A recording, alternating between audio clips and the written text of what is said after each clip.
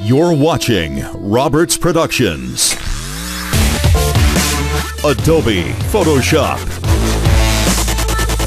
Hey, what's up? Robert here, coming at you with another Photoshop tutorial.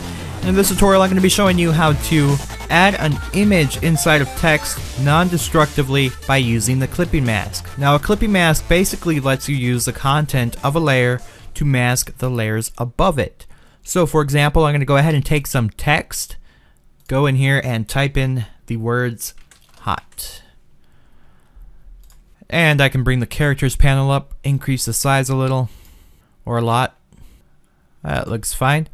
And what I want to do is add these flames inside of that text. So what I can do is go to select all, edit, copy, or you can just simply click and drag the image to this document and then edit, paste.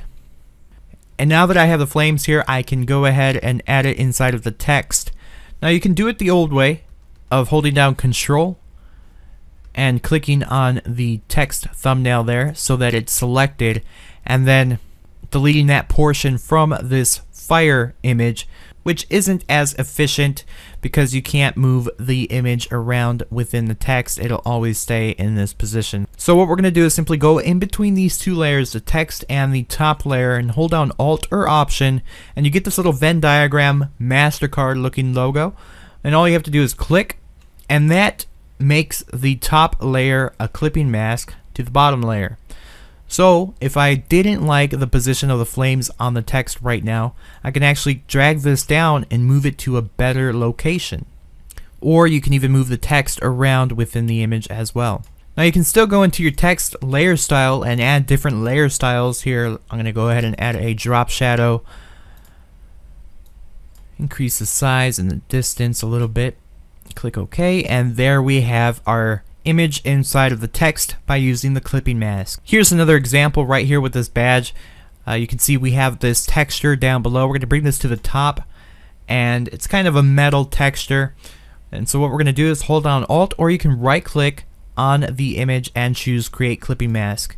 You can also go to Layer, Create Clipping Mask, as well as hold down Alt, Control G, or I believe Option Command G. And there we have our clipping mask. And you can even add some text and make the text a clipping mask as well, and bring this in just like that. And one last example you can do is take the fire image or any other image. Let's unlock this layer, create a new layer, bring that below the fire layer, grab a large soft brush, black color, increase the brush size, and let's just go ahead and add a big blob. Let's see if that worked. Something like that. And then we can add this clipping mask, and you'll see a nice little fade there. And then we can even add this hot sun below that.